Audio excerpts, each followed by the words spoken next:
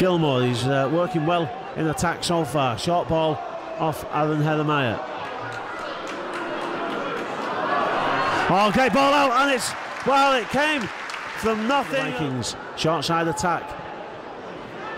Good kick through from Chris Naninu, and well, it seemed to have been taken. Collects and finds Gilmore. A neat little kick. Charlie Runciman needs to find the ball. He does, and Sam Wilde has picked up the scraps, and Sam Wilde will score. Hedemeyer almost forgot he had to pick the ball up there, but he did eventually. Now it's with Mellor.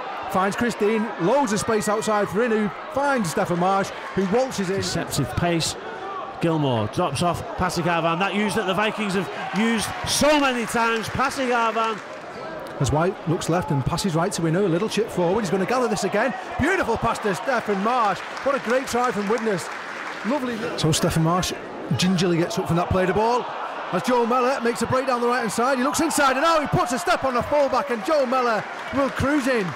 Against Wellington Wolves, that shape is important. Runciman to the short side and he gets the pass out, and Widnes finish off. It's Owen Buckley.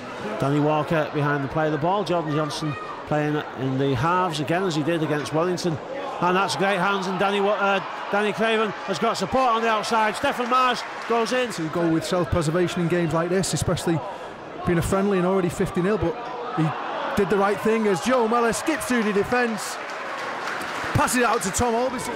Made the comment of maybe trying to get his timing right, but with that many substitutions it's so difficult to get any continuity in a game like this, but he has done. And another kick is not dealt with by Whitehaven. It's kicked on by Chapel Howe. Who's up for the score? I think it's Danny Walker.